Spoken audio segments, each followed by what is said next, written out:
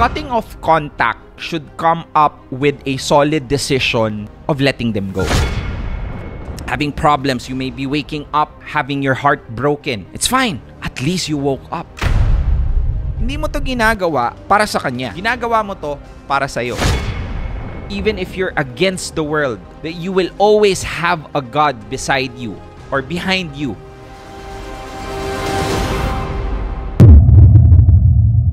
Okay, most of the time kasi hindi natin alam, kala natin, di ba, may mga pagkakataon na dapat mag-start lang tayong mag-move on pag wala na tayong feelings doon sa taong yun. Well, that's wrong. To be honest with you, there's a huge possibility for us to actually start the process of forgetting them, of moving on with our lives, of somehow day by day choosing ourselves every single day a little bit more so that one day magigising tayo na mas mahal na natin yung sarili natin kesa sa kanila.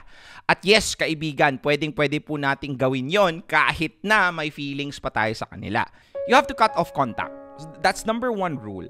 Cutting off contact basically allows you to remove further distractions from the person you want to get away from. But cutting off contact should come up with a solid decision of letting them go.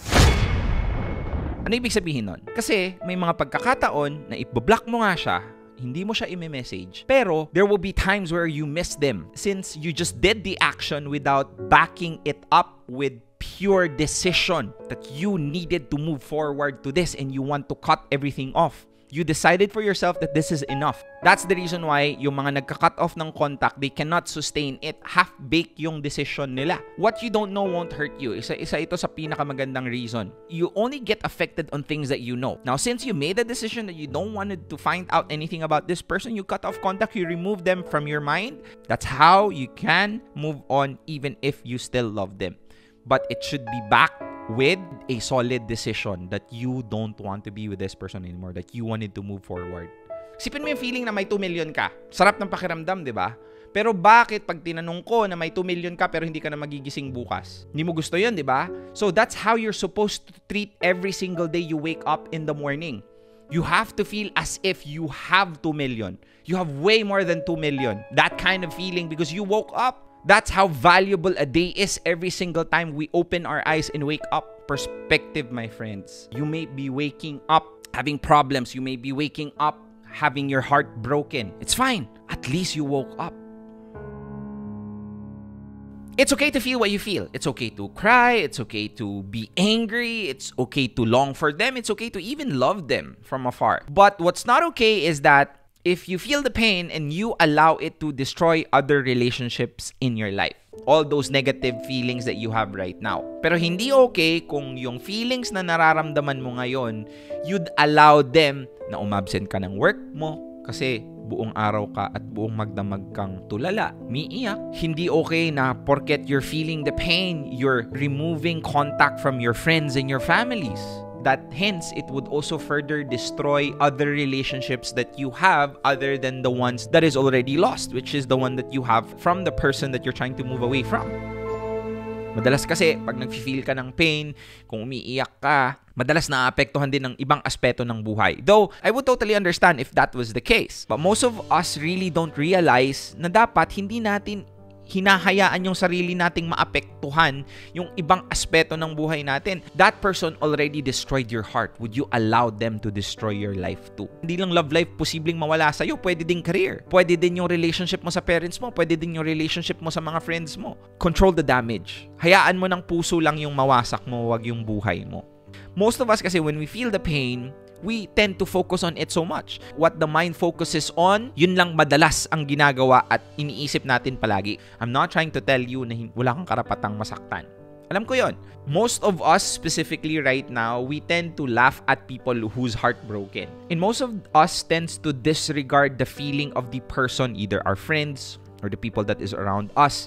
It's because we're on a much more better place. Pero this is where I want you to deploy empathy to those people who's feeling the kind of feeling you felt before. Whenever we see someone who's going through that kind of difficulty, even if we don't feel it right now, but let's try to empathize. And how you can empathize is by looking back, feeling the things that you felt on that specific moment na nasaktan ka.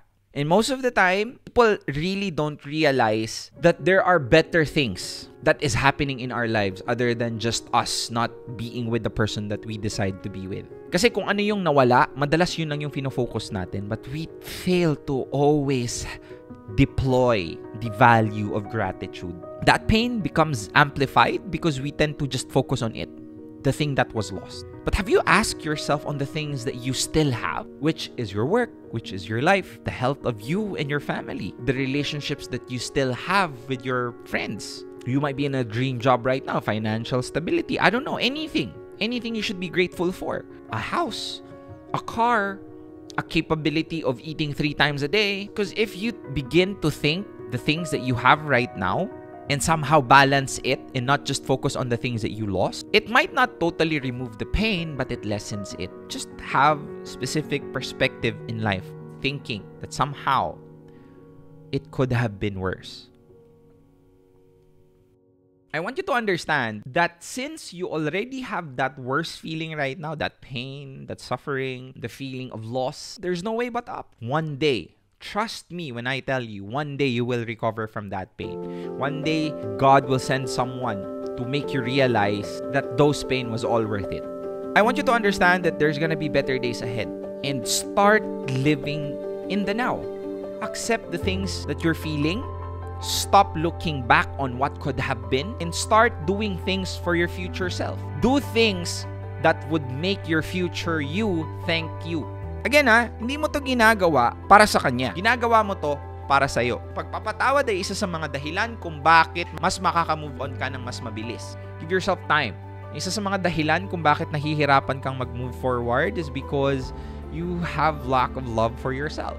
Na mas mahal mo siya kaysa sa mahal mo ikaw. Kung mahal mo din yung sarili mo, you're not gonna allow yourself to feel that way. Treat yourself like someone you love. Sa mga nag-move on ngayon, kahit na mahal pa natin yung taong pinag-move on na natin, isa sa mga dahilan kung bakit tayo nahihirapan, kasi sa tingin natin wala nagpamahal din sa atin eh. You can always look back to the person who never left in the first place. Find love in God. Having the knowledge that whatever happens, even if you're against the world or the world is against you, that you will always have a God beside you or behind you.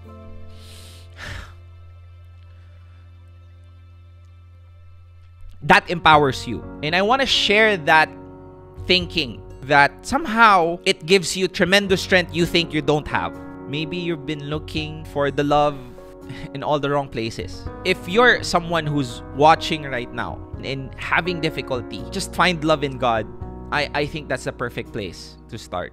And don't just come to Him whenever there's bad times in your life. Be with Him as well on the good times too. God will never leave you. He never left in the first place. You just was not looking at the right place for love. And I hope this gives you a message. Find love in Him.